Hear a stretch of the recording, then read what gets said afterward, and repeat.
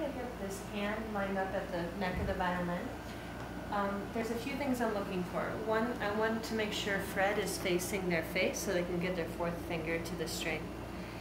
Two, I want to make sure the thumb is not squished up against the neck, but it's sideways like that. That's also helping the four. I call that Sally, and I want her not squished her face. So we got Fred and Sally facing us.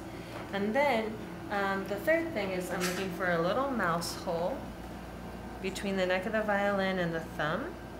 So I can fit a tiny, skinny little pencil or pen through.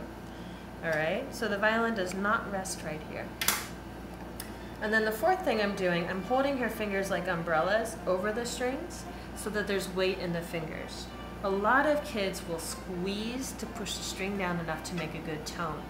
And I would rather avoid that by teaching them this hanging arm weight. So she's giving me all of the weight of her arm, which means it's going to transfer into the fingers and make a very natural, beautiful tone.